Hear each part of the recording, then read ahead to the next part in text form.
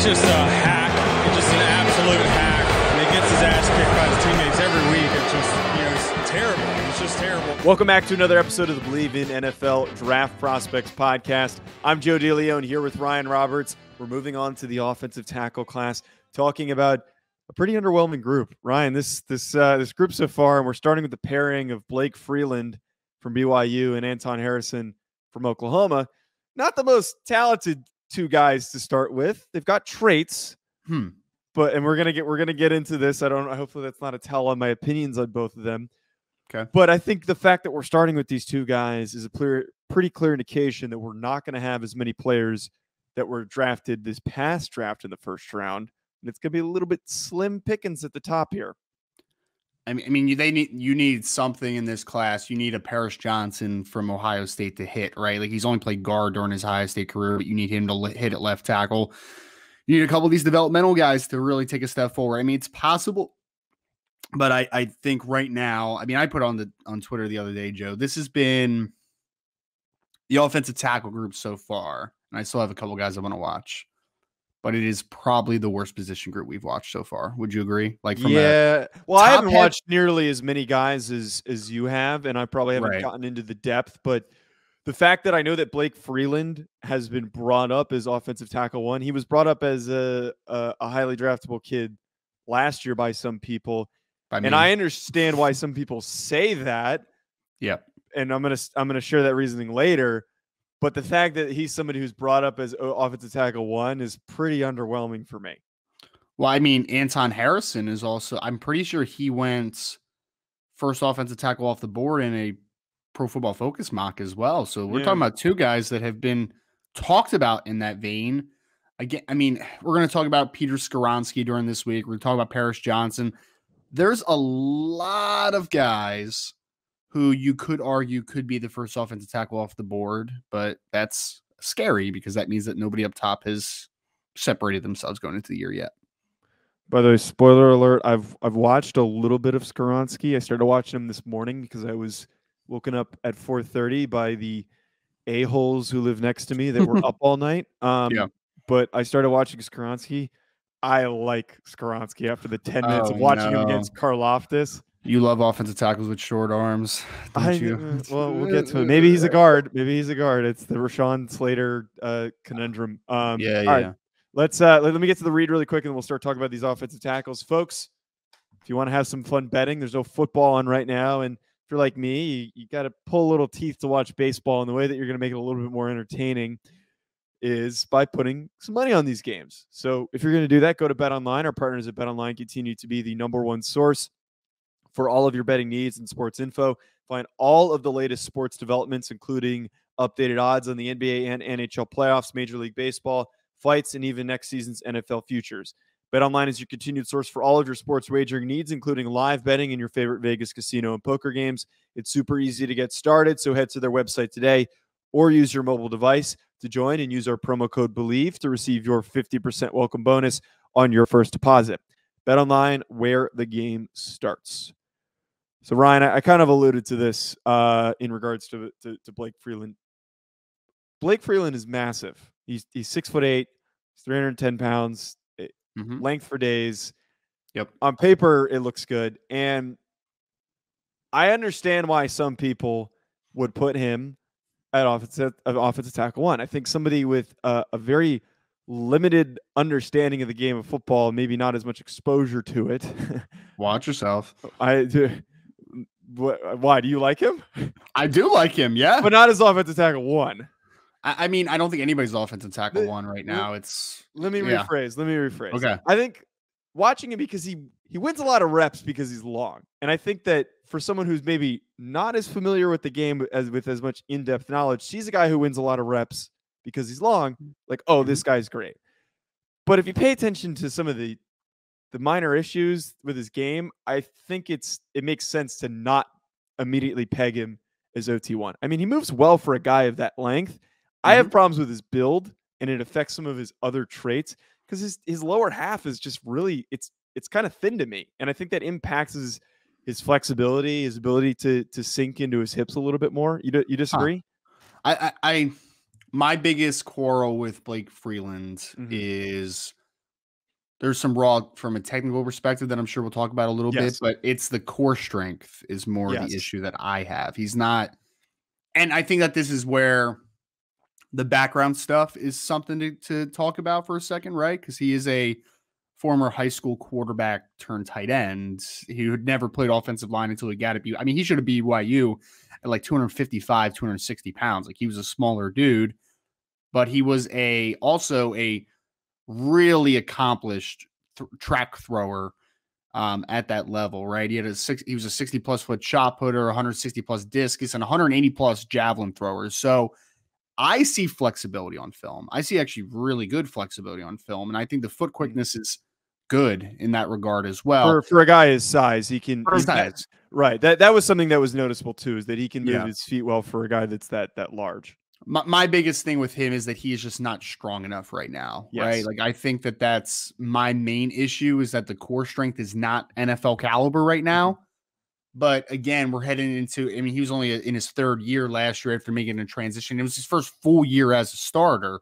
So I am hopeful for Blake Freeland because I think that there is an unlocked ability from an athleticism perspective if he's able to get stronger and carry more weight through his core and more power through his core. I think that there's upside there.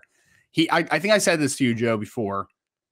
He reminds me so much of Colton Miller when he was coming out of UCLA, like so much. And Colton Miller had the same things, man, just like not great core strength, but like good athlete, massive human, all those types of things. And I was very low on Colton Miller. I missed on him. He was a player I missed on. And there's so many parallels I see with Blake Freeland that are similar, I think, to a Colton Miller. So I don't know. I think that the things that are lacking in his game right now are fixable, which is why I think I have hope for him. Right. So like, that's kind of what I'm getting at here. Part of what I was trying to say earlier is that, again, the big thing is you see him win a lot of reps against some weaker opponents. And it's very easy for somebody who's not fully familiar with evaluating an offensive lineman. You can't just bank on like, wow, he's winning all these reps, he's going to be so dominant. Those issues that you see despite him winning are going to translate to the next level. I don't not think that he's flexible, and it's always an issue with tall tackles. And then on top of what you're talking about, a guy who hasn't played the position that long, he plays really freaking high. That's what bugged the hell out of me. Like, I need to see him sink more, man. Like he leads with his head and kind of leans a little bit when he run blocks. Those are his bad reps. I don't mind the angles that he takes. It's just he's like leaning and he's not using his full strength. And I don't get like a ton of like leg drive from him. I think his base could be better because like he looks really top heavy. He looks like a kid who put on a lot of weight to get up 300 pounds. And when you do that, typically you put on a lot of fat on your upper body. Same thing happened to me when I was trying to get up to 230. He just needs, I think he needs more bulk in his legs. And he's big enough where he could probably be 330, 6'8". So I want he needs like as Mike Mayock used to say, he needs a little bit more of a bubble butt. Sand in his pants. Sand in his pants was another Mayock one. I agree. I agree with you there, Joe. He plays very high. I think that our only difference is that I don't think it's a flexibility issue. I think it's a lack of technique issue, right? Because like there's some guys that play high, but it's not necessarily because they're not flexible and they don't have fluidity and flexibility through their hips.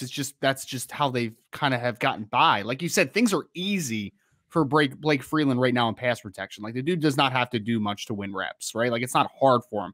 But I've seen reps where redirecting against inside moves and counters and all that type of stuff where he's able to sink and then redirect, and you see the foot quickness there. That's why I think that stuff is correctable. I don't think it's a lapse in flexibility. I think it's more a lapse in technical side of the game. Yeah, making that delineation between the two is probably one of the trickier things with figuring out tackles, because you don't know until you see them actually sink. But I know that watching him mirror, like he moves really well for a guy that size. Like that ability to mirror at that size and to move and redirect is nice. The one other like slight issue I had with him, and again, like he wins a lot of reps because the length is there, and if you can get him to sink a little bit better, I think he could be even more dominant. But this might be because of the light lower half part. He's on the ground a lot. Did you notice that? Like I noticed that he's on the ground, like he falls over a lot. I think one thing that I think is a big negative on him too, and this is to your point, is I think that there is I want to phrase this correctly. He's a little of a bit of a passive run blocker. Okay. So I think that he's more of a positional blocker, right? Like he's going to get his body in the right spots, but he's not really a drive you off the football type of dude. Right. And I think that that's where you see him lunge a little bit. And that's where the balance issues can happen. I don't think the balance issues are there in pass protection. I think it's more of like a run blocking thing. Like he just gets overextended because I think that I'm going to get to the right spot and I'm going to stop my feet type of thing. I'm just going to get in the in the way of people rather than drive people off the ball. So I think, again, it's fixable. I don't know if he's ever going to be a physically dominating run blocker. He's much more, I'm a good athlete. I'm going to get to my spot. I'm going to be in the right position type of blocker, positional. So let me ask you this about Freeland. If he stays like he is right now, where are you taking him? Day two player. I would say maybe mid-second type of guy, because right now he's not a starting caliber offensive tackle. I like him right now in the summer because I think there is a clear projection to him being a much better player. And I think there's a projection to him being I don't want to say premier pass blocker, but like a plus pass blocker at the next level. I think he has left tackle traits at the next level. So right now, I think he's a day two football player. But I do think if he is able to improve on some of these habits, I do think he's got first round potential. I do. It's not there right now. Right. So I'm sure a lot of people are going to hop in the comments and say that I hate Blake Freeland because, we got a lot of those comments when I said I wasn't a big fan of Jackson Smith-Njigba, but I still had him at top of the class. I like Blake Freeland, and he has literally every single trait that you want physically for an offensive tackle. But I agree with you. This is a day two pick for me right now. But what is probably going to happen, because as we're talking about, this offensive tackle class, this offensive line class is not that strong except for the center position. So a guy like Blake Freeland, Dan, his name is a little bit of a tongue twister. Blake Freeland is going to be overdrafted no matter how he finishes because of the size. Same thing happened with Colton Miller. I think a lot of people weren't necessarily expecting Colton Miller to be drafted as highly as he was. Nobody really thought that was going to happen. I think most people said he was a day two pick, but he was so freaking massive. He was nimble. And if you banked on it, those traits, he was going to turn out good, which did end up happening. And I think with that direct comparison that you're making here with Colton Miller, I think another team's going to say, hey, I want a guy like this. We need an offensive tackle. We're not that much of fans of the other guys in the class. Let's pull the trigger on him. Yeah, it's all about traits at offensive tackle for me, man. There's unteachables, which are going to be the length, the body type, the athleticism. And then you're going to hope that with better coaching at the next level, you unlock that length, you unlock that athleticism, because I think it's all there, to your point, right? So, yes, I am. And admittedly, like, there's bias to scouting. I am telling you all right now, I am betting more on Blake Freeland and his upside because I missed on Colton Miller. I'm telling you that. I'm not hiding from that fact. I have missed on this type in the past, so I think that it's projectable to the next level. So, yeah, I like Freeland. I think that he has all the talents to be the first offensive tackle off the board in this group. I think that it's there. It's just, I mean, I don't know if there's any offensive tackle I've watched so far where I would be willing to take them in the top half of the first round. Like, there's just, it's a lot of developmental type players. It's a lot of projection, but that's why we're here in summer scouting. So I feel like it's going to be a lot like that Garrett Bowles year, but another guy who Garrett Bowles ended up being a pretty good player too. And he was similar. He was a tricky prospect though, because he's much older and it's a lot of like, okay, do we hope this works out? But Anton Harrison, though, the Oklahoma left tackle, has had a very, very nice career, much younger than Blake Freeland, because not having to deal with the mission aspect of things, or I don't know. What's the age difference, actually? I want to cut you off there. Am I wrong? Actually, yes, you are. Blake Freeland was born in 2001. He did not go on a Mormon mission. So he did not. Okay. He did not. He is only 21 years old right now. I'm looking through. Never mind. I'm looking through the database to see if we had. You know what we need to do? We need to get Jesse Fritsch, and we need to have him sit in the background and not talk.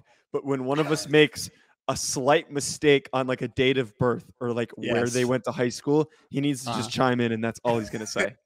That's really funny. I think he would probably enjoy that, weirdly, but yes. So 2001, Blake Freeland. So he is 21 years old. He'll be 22 during the draft if he comes out next year, because he does have the extra year with the COVID stuff. We do not have a year for Anton Harrison. But I think, isn't he a true junior? Like a true junior. Yeah. So, junior. Yeah. I'm willing to bet that he's probably 20 going on 21. But talking on him as a player, I'm not saying I like him better than I liked Freeland, but I noticed more play strength and much more aggression. I'm always going to lean slightly away from guys that aren't naturally aggressive playing offensive line. But Anton Harrison, I got a little bit more of that. I like the play strength, though. The technique is all over the place. The technique is a bit sloppy at times, grabbing guys on the outside as a run blocker and a pass blocker. Don't know how he didn't get called for holding more. But I think that that aggression, that play strength is something that can be tapped into if you can clean that stuff up. Yeah, he's really interesting player, man, because there's some natural power to him, right? Like there's easy displacement power at points. I think that his technique needs a whole lot of work. And I don't know if you agree with this, Joe. Ready? So I'm going to make a statement. I hope this makes sense to people out there. I think he's a good athlete all around. I wouldn't call him a great athlete, but I think he's a solid to good athlete in all regards, from a redirection, linear ability, all that type of stuff. But I think the game's moving very fast for him right now. Does that make sense? Like because it sounds weird, because it's like you're telling me that he's fleet of foot, but also everything's moving fast around him, right? But like I think he rushes things a little bit. I don't think there's patience to how he plays the game right now, and I think his aiming points are off, because I just think that everything's just kind of moving too quickly around him right now. And I think we need to remember that last year was his first full year of playing time, full year starters. There is traits there for sure. I don't know, man. He seems more like a 2024 guy to me than a 2023 guy. Like unless he takes a massive step, but the tools are certainly there. And I think there is some natural power. I just think everything around him is just moving a little bit fast right now for Harrison.